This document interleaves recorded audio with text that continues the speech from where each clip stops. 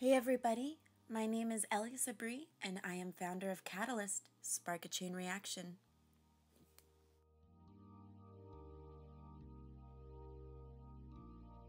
When you try your best but you don't succeed. On February 11th of 2012, a drunk driver was speeding the wrong way on the freeway and hit me head on. He died right away. And a week later, I woke up in the ICU with no memory of the accident due to retrograde amnesia.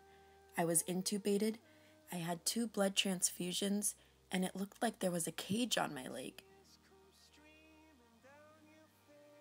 Everybody was confused. Why was I so happy when I was spending a month and a half healing in the hospital, practically paralyzed on a bed and broken head to toe? But I was in shock. I had been so incredibly blessed. I should not have survived that accident, and I had a second chance at life. In that month and a half, I went through 9 surgeries. Just to name a few, I had both of my wrists that were broken.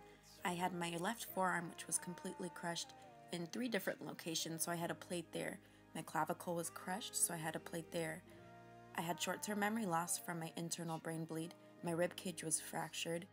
The engine of my car had landed on my foot, so everything was completely destroyed. I mean, all 5 of my toes were broken, and one of my metatarsals was so severely dislocated that it was inside of my foot.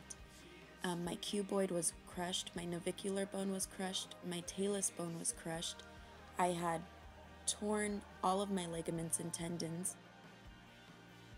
And since they weren't there to hold my bones in place, when I gashed my foot at the bottom, part of my talus bone and my 5th metatarsal fell out. So I had 2 plates in my foot and 2 more by my tibia.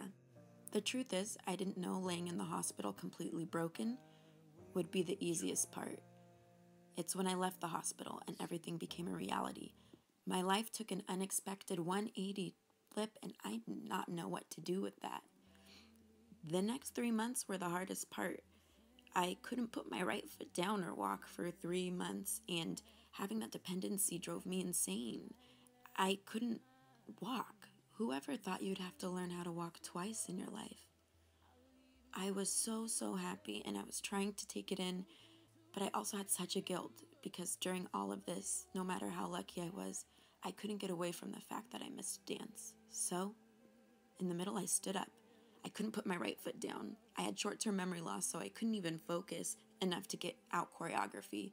But I threw on a song and I improvised around a walker.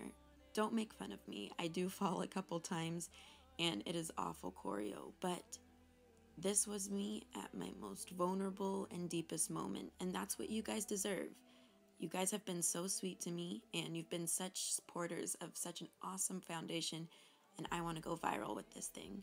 This organization means something entirely different than I could have ever anticipated before this accident.